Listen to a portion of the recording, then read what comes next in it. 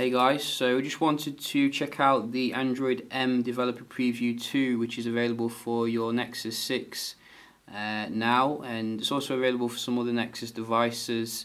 And I have just flashed this on, so a lot of my apps have just kind of reinstalled themselves, and wanted to check it out here to see how it looks and what some of the changes are. I think some of the changes are background changes, like there's been fixes when it comes to memory leakage, memory sprawl, as well as battery drain in standby mode. But there are some new features as well which have been brought on, such as a dedicated memory manager. So you can see this here, which is probably long overdue really. You can see that we can control the performance here, as well as the memory used by certain apps. So that is pretty cool, and it goes by the strange number or numbering system that Google has adopted for these particular releases. This is the MPZ79M. So we can see the new Android symbol here, which is quite nice, and we do get a weird kind of toast notification when you try and go into a game. Other than that, obviously you will have seen this new kind of app drawer for the original developer preview, so I think that is quite the same here.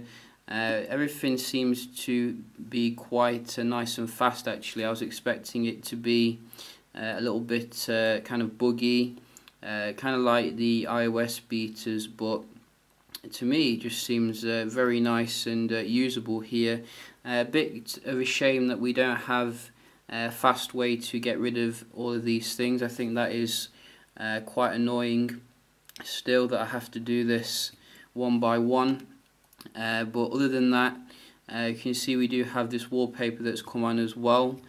Looking into the wallpapers, I can't really see too much in the way of differences compared to what there was before, but this one does look quite new. I haven't downloaded this, so I don't think I have anyway. I might have actually, it might have just restored itself. So but the notification shade looks quite similar to before.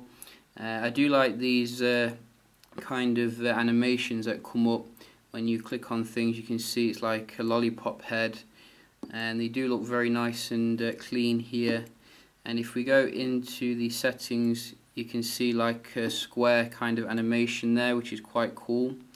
If we have a look at these settings, we can see that everything looks quite similar really. We get the ambient display still, and also some of the other settings look quite similar, like the location and some other things. What else have we got? Sound and notification. Do we get any new sounds?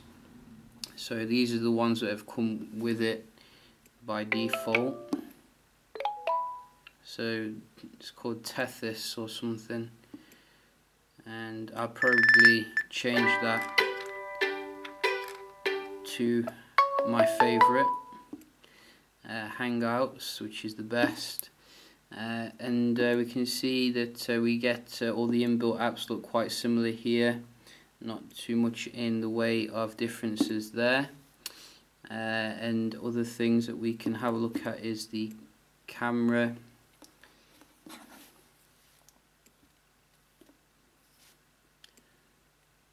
Don't think this is going to be very different, but worthwhile checking nevertheless. So you can see that we get quite the same kind of options here, and don't think there is much in the way of difference. 4K is still there, which is good.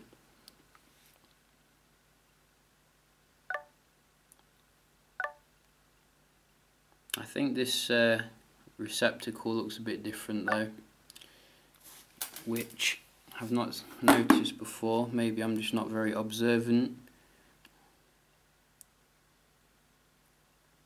It's quite cool if you ask me. And I think they've moved the gallery up here as well.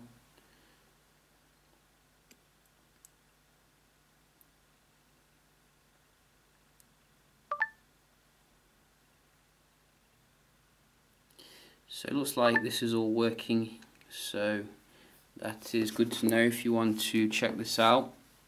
And we can have a look at some of the kind of inbuilt ones as well, such as the music player. See if they've made any changes to the like equalizer settings maybe.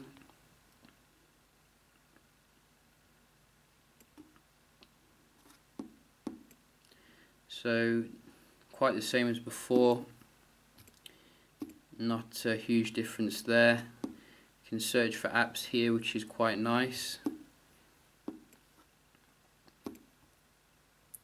So I'll definitely check this out a little bit further and report back on any differences that I do find. I think in general this is probably just an iterative update on the previous developer preview, a little bit more stable with some bugs fixed, and so that is quite good to know. But yeah, just a quick little video here then checking out the Android M Developer Preview 2. Hope you did enjoy, and I will see you in the next one.